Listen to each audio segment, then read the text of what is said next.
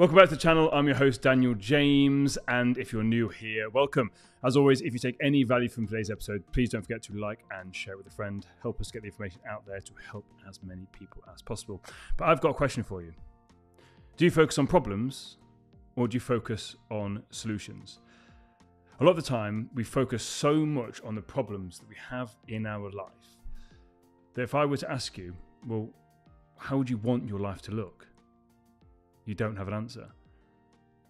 So therefore, we're not creating any sort of solutions. If we're not creating any sort of solutions and we're just focusing on the problem, we're going to get stuck in that problem and things aren't going to get better. It sounds simple, but we need to just take a step back. And rather than getting so involved in the problem, ask ourselves, what solution would I like? What would I want my life to actually look like? Because if you never gave any thought to what you want your life to look like, how are you ever going to be able to move towards that? You're not.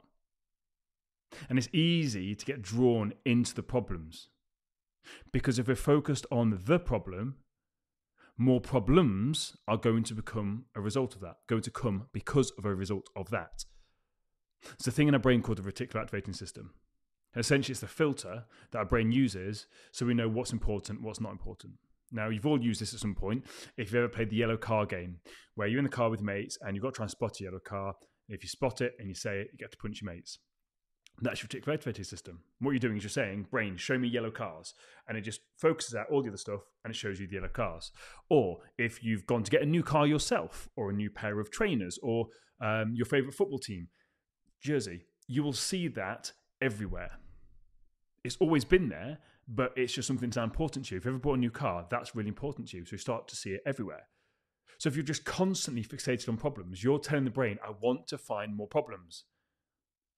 So even if you solve that initial problem and you go back to quote unquote homeostasis, back to normality, you've told your brain you want more problems, you like problems. So then guess what? You will create more problems in your life, or you'll find more problems. Or a situation will happen and you'll try and force this problem out of it. Maybe in a relationship, if you've constantly been used to these negative relationships, when things start to go good, I don't want to do with this. I'm going to try and find some problems here. I'm going to find something to talk about. I'm going to find something to have an argument about. Do you look for problems or solutions? Solutions for me is having a compelling future to move yourself towards. What do you want your life to look like? And then the question you have to ask is, do you actually want to change? Because in order for you to get a different life, you have to become a different person. The person that you are right now has created the life that you've got. Or past you to be precise. Past you has created the life that you've got right now. So if you want to create a compelling future, if you want to have a brighter future, if you want to have a different future, the you right now has got to start making choices that will lead to that successful future. Hey guys, if you're enjoying this video, please smash that thumbs up button. It helps with the YouTube algorithm to get the video out there to help more people that may need to hear this message. If you don't want to miss any future episodes, hit that subscription button. And now back to the episode. It's about taking responsibility for our life. The past may not have been your fault, but your future and the present moment right now is your responsibility. It's time to take a step back from the problems and ask ourselves, is this actually what I want? If the answer is no, who do I need to become to start to live the life that I actually want? And if you don't know what kind of life you want to have, sit down and just write. Just free write for 15, 20 minutes. What do you want? And most of the time, people won't even be able to give me an answer for this. If I ask them, what do you want? I don't know. Okay, we'll start by writing down the things that you don't want. Because once you've got a list of all the things you don't want, you can then reverse engineer it and it'll give you a list of the things that you do want. It gives you a bit of a clearer thing. And then you take this list and you basically turn it into a future. Take all these things and just write it out. My life will look like this, and I will have this, and I'll be living with this, and da da da.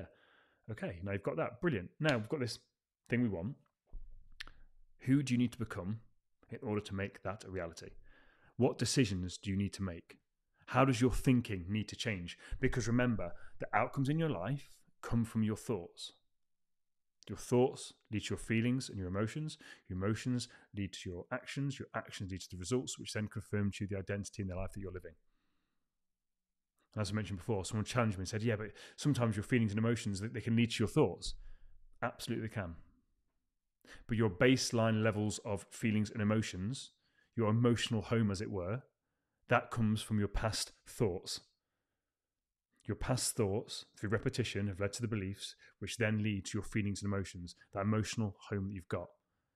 So if you want to change that emotional home, if you want to change that homeostasis point that your body has, if you want to change that thermostat of your life, it starts with thoughts.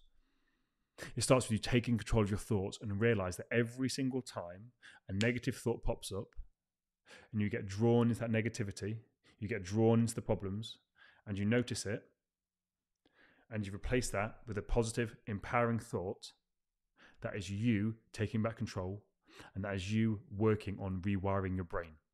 You reworking the neural pathways in your brain, and it takes time. But just like when you're in a gym, you do 1 rep, 2 reps, and over time, your physique will start to change. Same thing when that negativity pops in, as soon as you realize and you flip it with a positive, that is you doing a rep. And the more you start to do that, the more it will start to become automatic. And the weaker and weaker and weaker this negativity will become. When you notice that you're there in the problems, start to question them. Is this really a problem? Or is this just a story that I've told myself? Is this a story that I'm creating? What are the facts? What are the facts? And the facts are, you may be stuck in the problems because you didn't know there was another way out. And over years, maybe decades, of focusing on the problems, you've trained yourself to find more problems. But the facts are, you can change that.